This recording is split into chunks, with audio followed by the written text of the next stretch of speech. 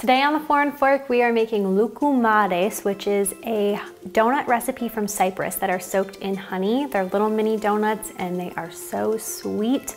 They're really easy to make, so keep watching the video and I'm gonna take you through the steps.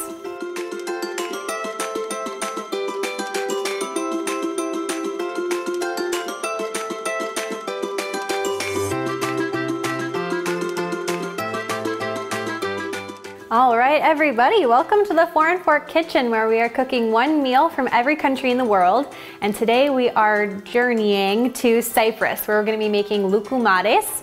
So to get started, you are going to need 1 cup of milk. I'm using 2% milk. I'm gonna heat it up in this measuring cup. And this milk is gonna be the base for where we're gonna be activating our yeast for the mini donuts. So once you have your cup of milk in a microwave safe dish, go ahead and put it in the microwave for maybe 15, 20 seconds, just enough to make it a tiny bit warmer than lukewarm. And then I'll show you what to add in after that. Okay, so once the milk is warm, we are going to activate the yeast. So I have a teaspoon of sugar that I'll put in the milk.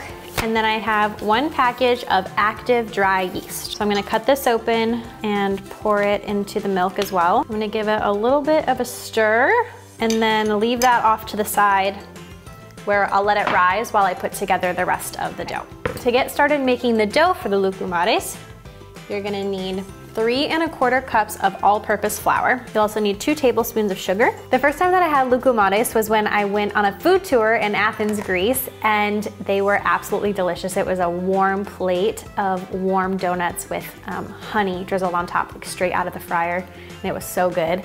And the reason why I had them in Greece is because Cyprus and Greece share a lot of the same cultural influences when it comes to food, and a lot of the recipes are pretty similar. So when I got to Cyprus and I saw that loukoumades were also very popular in Cyprus, I knew I had a while till I got to the G's, so I was like, okay, I'm putting loukoumades on the menu for Cyprus instead.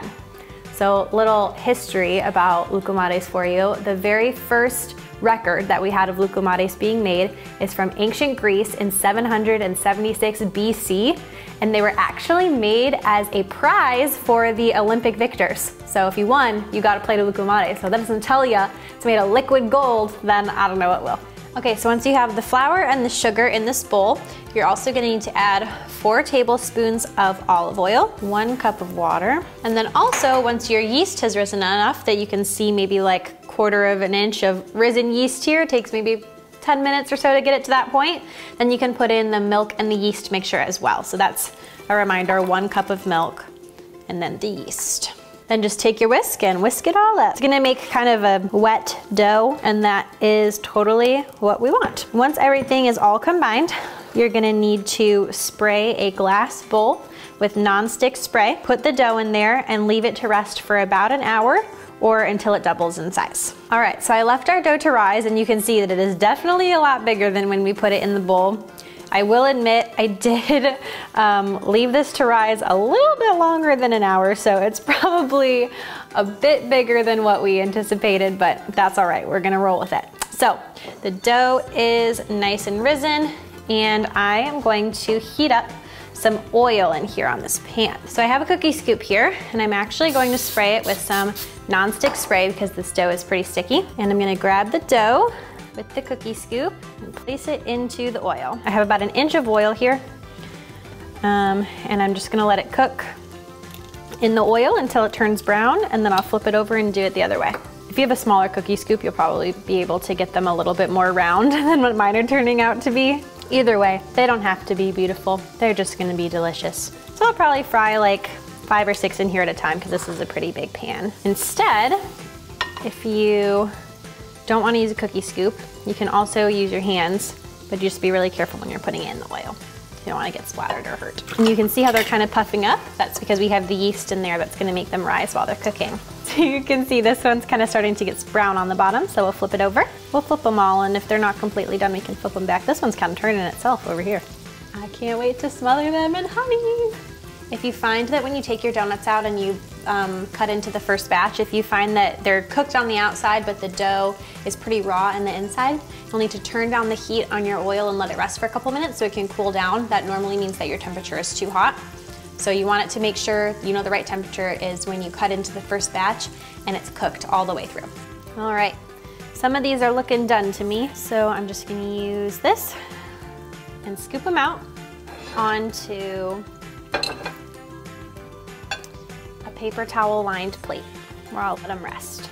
Then we'll simply repeat that process until all the dough is gone. So a lot of times when you see donuts that are cooked like this in America, we add powdered sugar on top or some granulated sugar. In Cyprus and in Greece, they add honey, which just adds a whole nother level of flavor. So we have our donuts that are completely cooked. They're still warm out of the fryer or out of the oil. And I have a half cup of honey here that I've microwaved for about 30 seconds just to make it kind of pourable so that we can soak the donuts in the honey. So I'm gonna pour that over the plate of fresh donuts and let them kind of sit in that. Lastly, I have some walnuts here, and just for garnishment, I'm just gonna take some of the walnuts and kind of use my knife to chop them up, and then you sprinkle the walnuts on top. And if you don't like walnuts, you don't have to do this, but I love walnuts, so I'm gonna put them on here. And that's how you make loukoumades. So you can stab them with the fork, take a bite out of it, close your eyes, and just imagine that you are in Greece or Cyprus. Thank you so much for following along with me as I make this recipe from Cyprus. If you want the full instructions, I'm gonna put a link to the written instructions in the description of the video below. And then you can also check out all of the other videos on my channel. We have different recipes from all around the world and some delicious things to try that I think you're gonna love. Thank you so much for hanging out with me this week. I will see you next week. Bye.